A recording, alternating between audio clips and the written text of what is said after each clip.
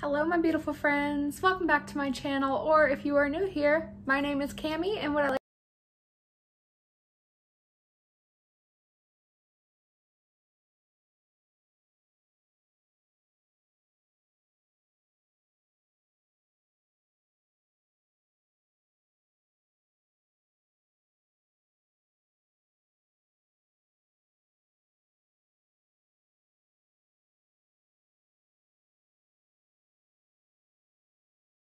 I'm completely doing everything on my own, so the lighting is a little bit different because I'm recording it on my phone instead of his phone. And yeah, I'm kind of excited, but I'm also a little bit nervous.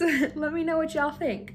And now I'm gonna stop talking and I'm going to get right into the case. Now I will say, if you are triggered by talks of child abuse and child neglect, I highly recommend that you click off this video.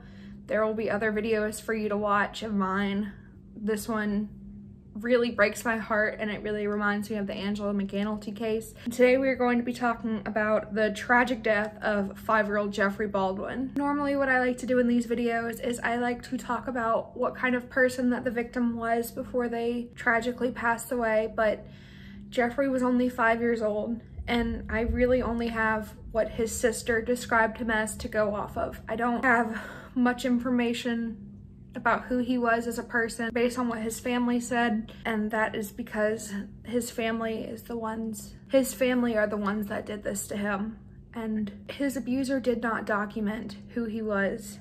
So since he was so young, I really only have what his sister said about him to go off of. Jeffrey Baldwin was born on January 20th, 1997 in Toronto, Ontario, Canada at the Doctors Hospital, which is located in Toronto. Jeffrey's mother was named Yvonne Kidman and his father was Richard Baldwin, and they had him whenever they were very young. I think Yvonne was like 24 when she had him, so not a teen and not like that young, but in the scheme of things, she was pretty young. Yvonne and Richard actually had a grand total of 4 kids together, and it was like super quick that they had kids. It was like one right after the other. His older sister describes him as a kind and a gentle and a courageous young boy, and like I said, unfortunately that is all that I have documented about him, is what his sister said about him. On April 28th, 1998, Jeffrey and his sister were actually taken in by Catholic Children's Aid Society, and they took them whenever allegations of abuse against the children by Yvonne. So whenever someone reported that Yvonne was abusing the children, they took them whenever these allegations came up. So I think actually all 4 of the children were taken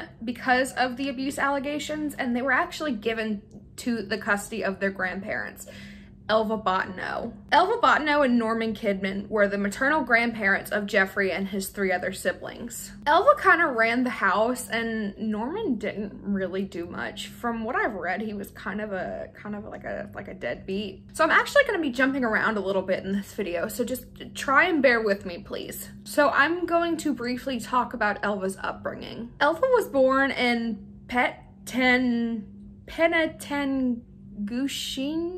I'm sorry, I'm butchering that name. Her parents were of Aboriginal descent and had 16 children, including Elva. Her mother left an abusive relationship and moved to Toronto with 8 of her kids in 1960. At some point, Elva's mother remarried, and apparently Elva's stepfather and others, so her stepfather's friends, allegedly sexually abused Elva, and Elva's mother also kind of relied on her to take care of the younger siblings. Now, I'm gonna read directly from an article that I found while researching this case, what Elva said about her upbringing. She says, "I was the caregiver. So poor," she testified, that the kids had to steal food if they wanted to eat, and Elva was forced by her alcoholic, jobless stepfather to leave school in grade 9. He said, "We have a little bitch that'll take care of the kids for us." Out of the house at 16, she ended up having kids with the lazy boy she'd married and divorced before taking up with Norman Kidman, who fathered the next 3. So in 2000, a worker at this Catholic Children's Aid Society place actually noticed a bruise underneath one of Jeffrey's eye, but they didn't do anything about it. You know, what is with CPS and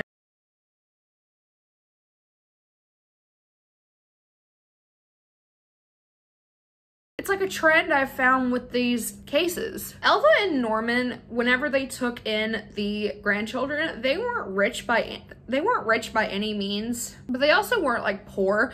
They had pretty much everything that a normal house would have. So they had like computer, internet, game systems, televisions, all that kind of stuff that any normal like middle-class family would have. Neighbors said that Elva seemed like a great caretaker, and they would constantly comment on how they don't know how Elva did it. They don't know how Elva took care of 4 children plus her own children. According to her neighbors and everyone that knew her, Elva was a very likable person, and she just didn't seem like who she ended up being to them. Now, there are 4 grandchildren that Elva is taking care of. The oldest girl, who was 11, and the youngest child, who was a 4-year-old boy. And she took care of them and treated them super well. But for Jeffrey and his sister, it was a much different story. Jeffrey and his sister were kept in what is essentially a closet. They weren't allowed to make any noise. There was no heat, and the windows were covered in paper, so you couldn't see inside of it. And additionally, since the windows were covered, they received no sunlight at all into this closet that Elva kept them in. In this small closet, there was a lock outside the door, and only Elva had the key to it. So anytime the children were in this closet, it was kept locked, and no one was allowed to let them out. There was no bathroom in this small room, so they pretty much had to go in the corner if they had to do their business. Now, sometimes Elva would let the sister out of the closet so that way she could go to school, but it was pretty much like Jeffrey just didn't exist. He really got the worst of it. Jeffrey never saw daylight past 18 months, and he was constantly filthy. He was wearing clothes that didn't fit him and that were dirty. He was just really living in squalor. Because of this lack of sunlight, Jeffrey's growth, both physically and psychologically, were stunted. And this was, like I said, between the lack of sunlight and the lack of nurturing that he received is what caused his bones to become soft and what caused him to just not be able to support himself. Jeffrey also wasn't going to school, so between all this at home and the fact that he was not getting an education, I can't imagine that his brain was developed very well. And that's actually proven to be true, because according to Elva, he was a slow learner, and anytime she'd tell him to pick up a spoon, he'd pick up a fork because he didn't know the difference. Gee, I can't imagine why he's a slow learner, you filthy piece of human garbage. I hate this woman, and look, if you don't want to hear me talk shit about these awful people, I don't recommend watching any of my other videos, because I don't feel sympathy for these people. I don't like these people. According to Elva, he was never potty trained, he never learned how to write, and he was constantly sick, which you have him with no access to sunlight. You have him locked in this closet. Of course he's gonna be sick. Of course he's gonna have this fever that just never goes away. What do you expect? Now, Elva was not shy about abusing these 2 children, Jeffrey and his sister, in front of other members of the family. At dinner, she would make them sit in the corner while the rest of the family ate.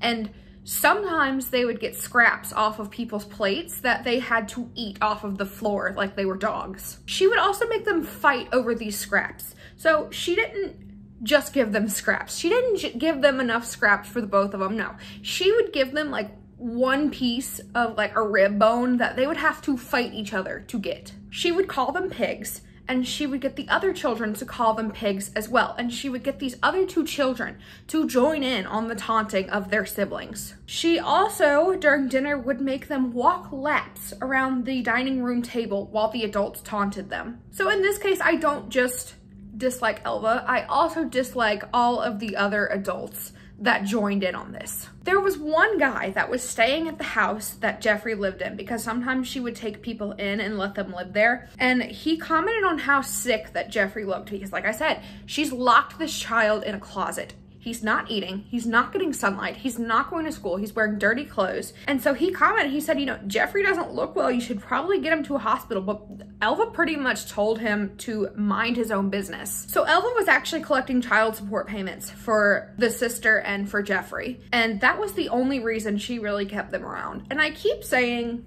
Jeffrey's sister because I can't find her name anywhere. And so that's why I keep calling her Jeffrey's sister instead of saying that, like calling her by her name. On November 30th, Jeffrey crawled upstairs because he He was too weak to walk, laid on his mattress, wept to himself while he waited to die. Jeffrey died of sepsis and pneumonia, the underlying cause being profound and prolonged starvation. At the time of his death, Jeffrey weighed the same that he did on his first birthday, and he was too weak to even hold his head up. According to experts, he looked like a child starving from a third world country. That's how skinny this child was. Elva called 911, and paramedics got there, and his eyes were open and his lips were blue. Now, Elva was completely silent, but it didn't matter. She didn't need to talk because homicide investigation did the talking for her. They found criminal records from 1970 of Elva being a serial child abuser. She was a teen mom who had a daughter that mysteriously died of pneumonia at only 5 months old. They did a post-mortem investigation on her daughter and determined that she had bruises that were classic signs of child abuse. Elva pled guilty, but it was also revealed that 2 more of Elva's children had been abused in 1978 by her husband, Norman. Both of these children had received similar treatment that Jeffrey and his sister had received, from being kept on dog leashes to being kept on dog chains. I hate this woman. I say that Angela McAnulty is the worst mother that I have ever done a case on, but this woman is in the top 5. So my top 5, Angela McAnulty, Elva Botno, Rachel Feisner, which I have a video on her plan to be coming soon. That Turpin lady, the Turpin, that whole case, and Casey Anthony. I wish that someone would have put this woman on a dog chain in a dog cage. That way she could feel what it's like to be put through the same suffering that she put these children through. On March 19th, 2003, both Elva and Norman were arrested on charges of second-degree murder for the role in Jeffrey's death. Which, okay. Whew. It's only second-degree murder. Second-degree murder pretty much means murder that was not premeditated. And to me, this seems premeditated. Like I said, I hate this woman. She abused these children. I absolutely think this was a premeditated murder. The court declared that they had kept Jeffrey locked in a closet where he lived in his own feces and left him to drink from a toilet. The judge was told that the pair had used the children as a source of income while not providing them adequate. On April 7th, 2006, they were convicted of second-degree murder by Justice David Watt in the Ontario Superior Court of Justice, and they received their sentence on June 9th, 2006. Elva was sentenced to 22 years in prison and Norman 20 years until they were both up for parole, which Elva would be up for parole in 2028 and Norman in 2026, which is not that far away. I would not feel comfortable with these two monsters out on the street. So the Ontario Child and Family Services Act actually changed because of Jeffrey's death. It ensured that background checks were to be performed on caregivers before putting a child in their care, which if this had been in place before Jeffrey's death, he could have still been alive to this day. I mean, yeah, it's possible that she still could have found a way to kill him, but he at least would have had a chance because they had all of the files to prove that Elva would have been unfit to take care of Jeffrey. So Jeffrey's sister actually ended up being put in a different home after Elva was arrested, and this ended up saving her life. She's still alive to this day because they took her from that home and put her in the care of someone else. So in 2013, an inquest was opened into Jeffrey's death, which if you don't know what an inquest is, it's basically an inquiry done via court system to establish the facts regarding someone's death. So Elva insisted on being there